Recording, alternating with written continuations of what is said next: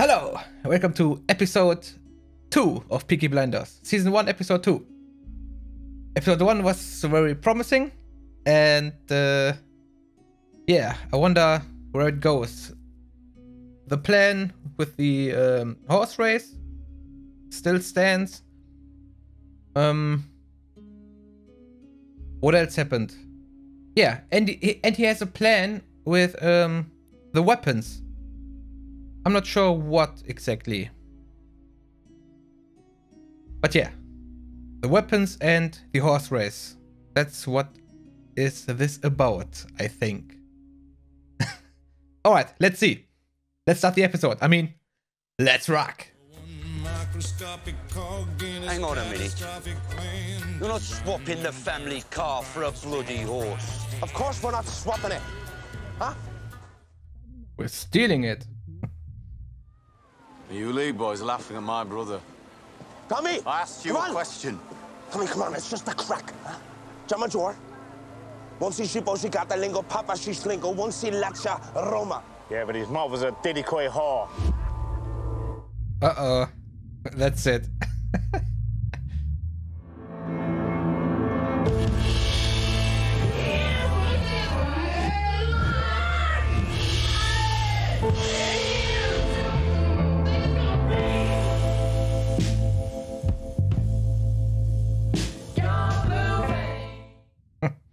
They kinda ask for it. We will leave no stone unturned. Every gun, every bullet will be brought to me for inspection. Now, take your positions. So he's still looking for the guns. I think that's his main concern.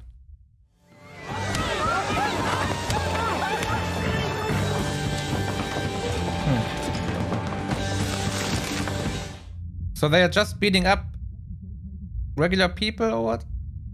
Look at this. A prescription for iron tablets for Iddo fucking Shelby.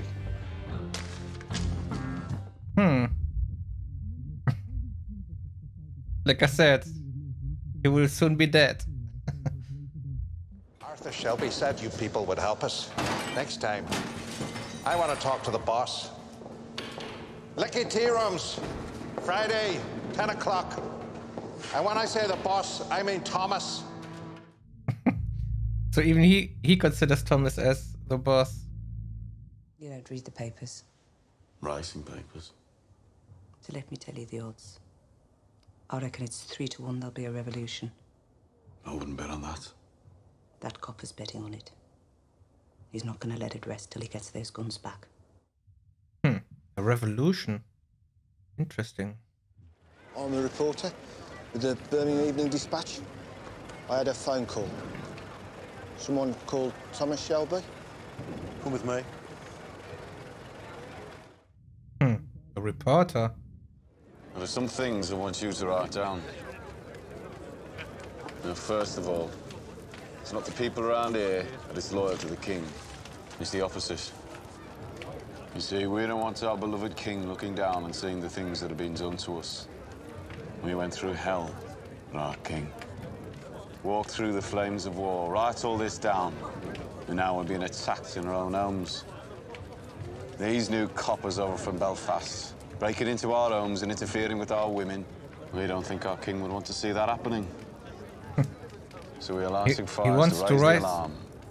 To raise the people against the cops. Yeah. BSA are on strike. Miners are on strike. IRA are killing our boys. 10 a day. 10 a day.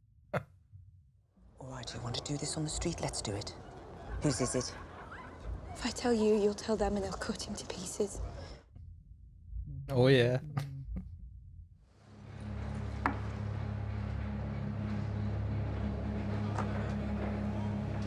Tommy. Just passing it on. Declaration of war. The whole League clan. Aye, aye, aye. Thomas Shelby against the old bloody world, right? Maybe... Maybe now he uses the guns to shoot them all up. So he actually has a use for them, for the guns.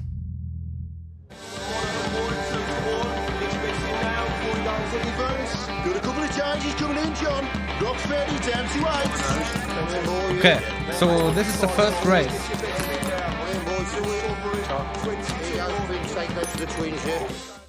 And that specific horse is going to win.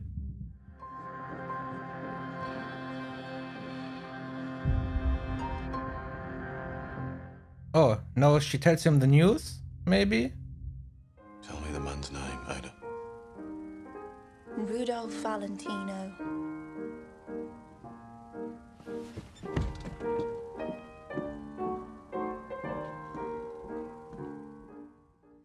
But that's not his name, right? Get out. Okay. All of you. Go on, now. Of course he knows. Freddie fucking Thorne. Your best mate since school, the man who saved your life in France. So go on, cut him. Cut him up and chuck him in the cut.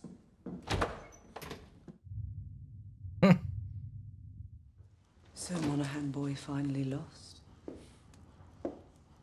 Oh, okay. Third race. Oh. Already. Ada wants you to give Freddie this letter. She wants Freddie to know she's having his baby. He deserves an opportunity to do the right thing. I say we give them a chance.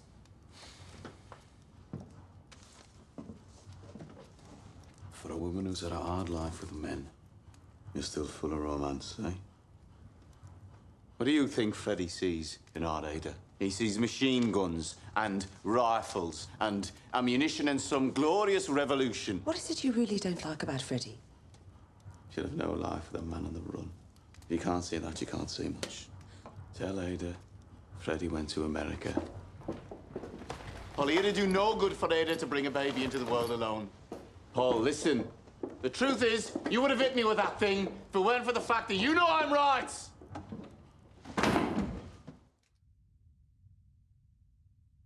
He doesn't give him a chance to do the right thing, as she said.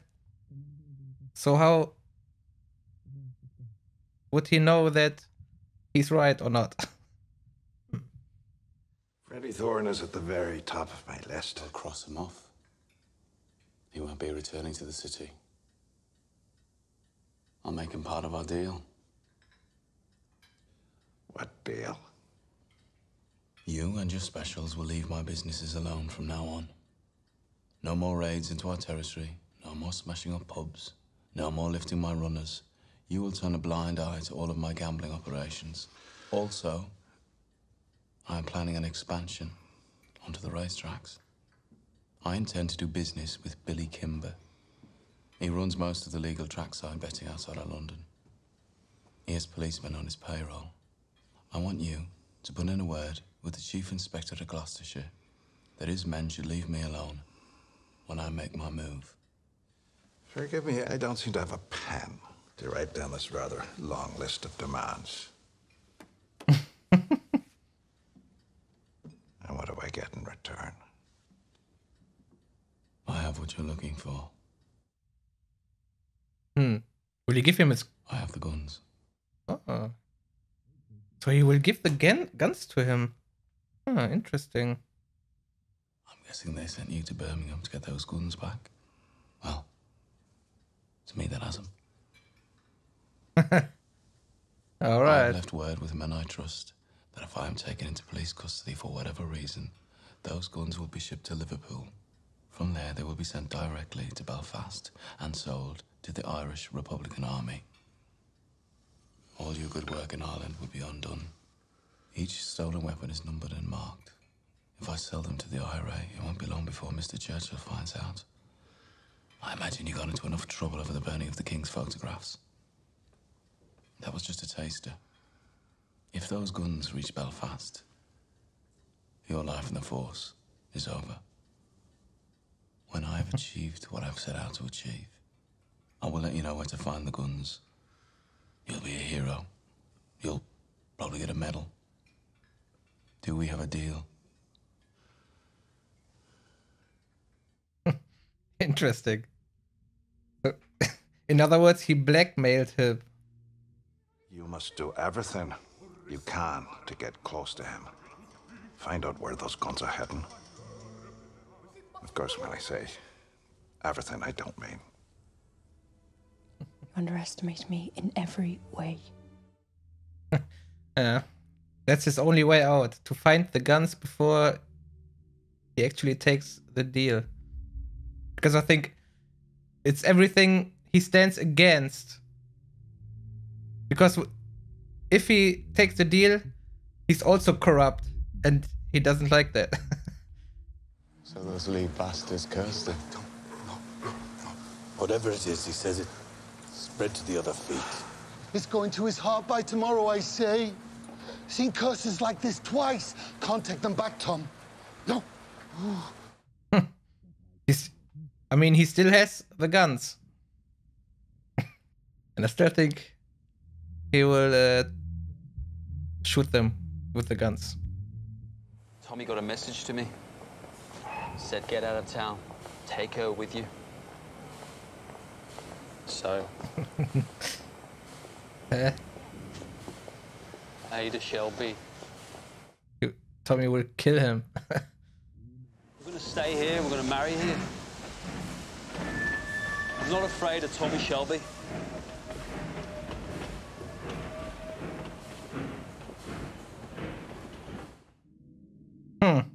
Okay.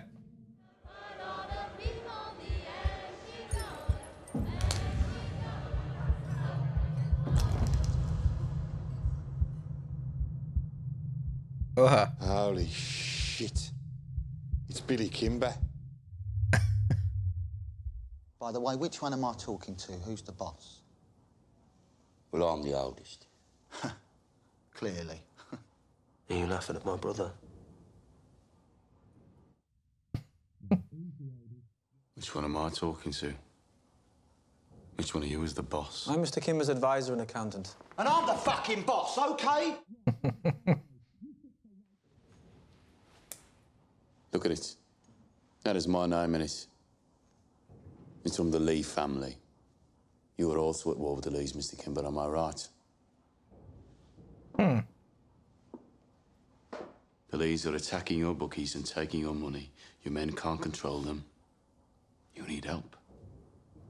Right, the Lees are doing a lot of talking at the fairs. They have a lot of kin. They're saying the racetracks are easy meat because the police are busy with strikes. Now, we have connections. We know how they operate. Together we can beat them. Divided, maybe not. I admire you, Mr. Kimber. You started with nothing and built a legitimate business. It would be an honor to work with you, Mr. Kimber. Okay. Now you got a partner, a potential partner. And he still has the guns.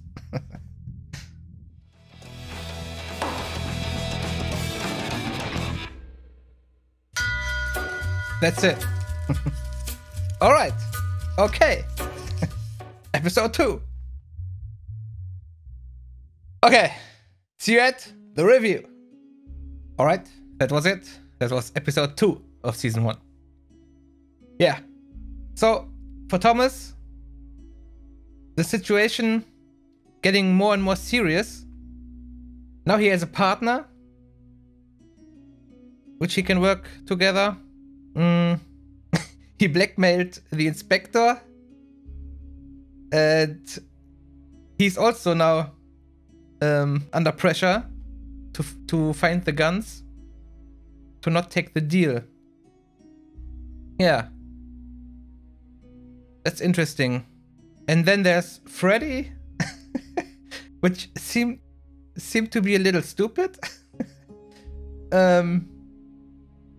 because he now decided to stay, and he knows what, or he should know what Thomas is capable of. And I see conflict there. I see Maybe it's not killing him, but breaking some bones or something. I don't know. But I can imagine that. Yeah, and I don't think that he kills him now. Because, I mean, he's the father of his nephew. His future nephew. So I think he will hurt him a little and that's it, to be honest. But who knows? Who knows? Yeah. Many open questions. But this excites me for the next episode. Yeah, that's it. I would say, see you next episode. Bye bye.